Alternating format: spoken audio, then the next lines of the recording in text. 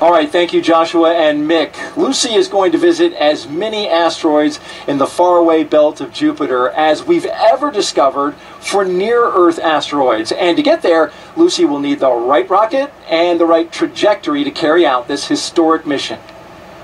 So let's talk a little bit about the orbit. So this spacecraft is going out 530 million miles away from the sun. That's far, and it takes a careful orbit to get there. Yes, what happens is you have to use Earth gravity assist to slingshot yourself to each of the different asteroid trojans. So Lucy weighs about the same weight as a mid-sized vehicle, 3,400 pounds or so. Yeah. So it's pretty heavy. What kind of thrust does this rocket need to get it up off the ground and into space? Max thrust on this particular rocket is about 930,000 pounds of thrust, and to get Lucy on a trajectory that's going about maybe 27,000, 28,000 miles per hour. Getting their final configurations in place and making sure the rocket is ready for a T0 liftoff this morning, so the team will be working very quickly. Yeah, and opposed to the missions that we might be used to with where we're hitting a low Earth orbit trajectory, this one is going into deep space, and so we'll be exceeding escape velocity of Earth this morning. So that's up and over 25,000 miles per hour. We know that over the course of Lucy's mission, she will get up to about 400,000 miles per hour. So very, very fast with all those Earth gravity assists. And for those...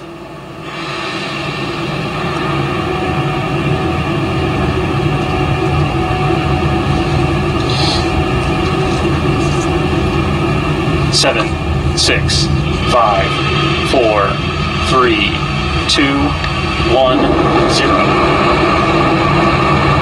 Liftoff. Atlas V takes flight, sending Lucy to uncover the fossils of our solar system. Tower clear.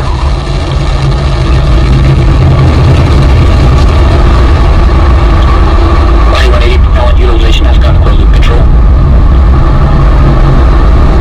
Has begun to pitch yaw roll maneuver.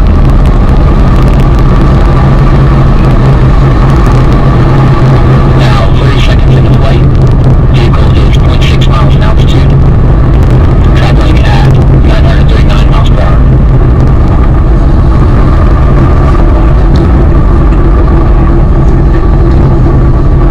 Body 180 performance continues to look good at this time.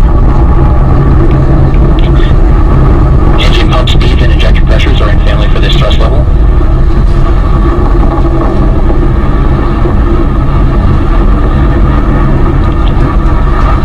Atlas vehicle attitude remains stable at this time.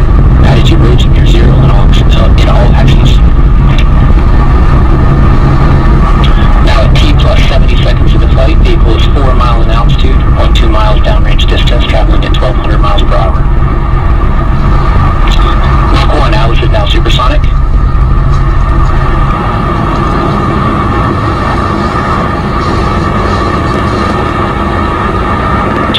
Vehicle is now passing through Max Q, maximum dynamic pressure.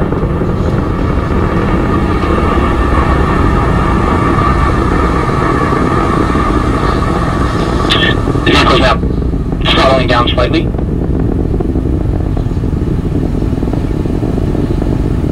Body 180 engine parameters continue to look nominal after the prior adjustment to the thrust level.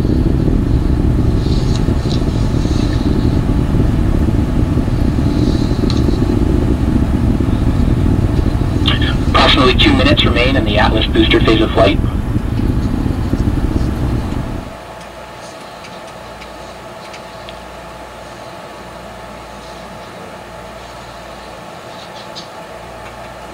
The Atlas V rocket weighs now just 1/2 of what it did at launch, running propellant at a rate of 2,600 pounds per second.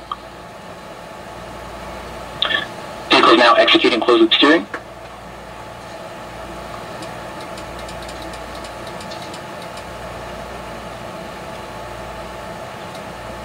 Centaur 5 Central Reaction Control System is now pressurizing the flight levels.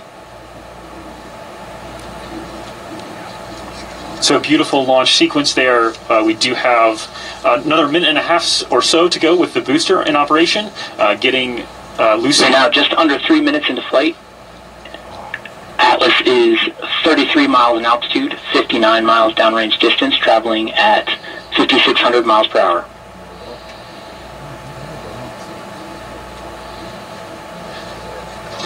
So Lucy being lifted up out of the atmosphere by the booster, getting on its way into a park orbit before we get towards... All first stage vehicle systems are operating as expected at this time.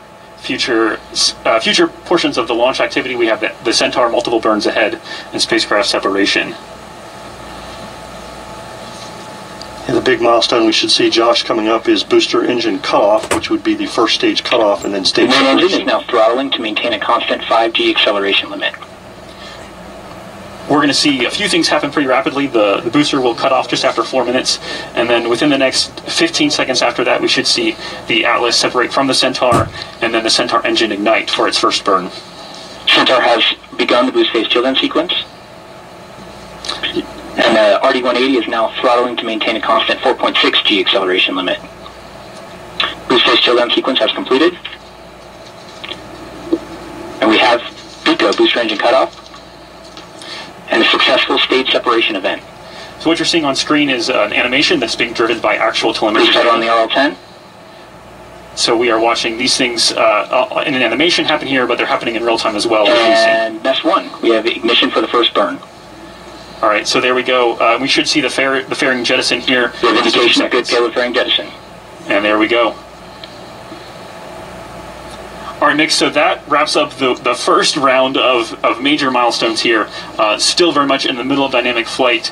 The PU system on the RL-10 is now in an open loop burn-off mode to burn off excess fuel in the early portion of this burn.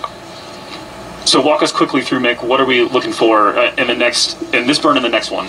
So this burn is going to end with MECO getting Centaur and Lucy into its park orbit around Earth, and then we will then get into MESS 2, which will get us into that transfer orbit, getting Lucy on its way.